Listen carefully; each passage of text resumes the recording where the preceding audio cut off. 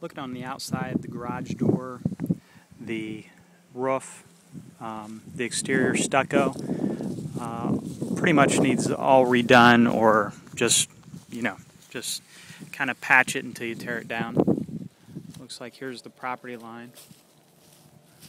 Looks like a solid concrete block house.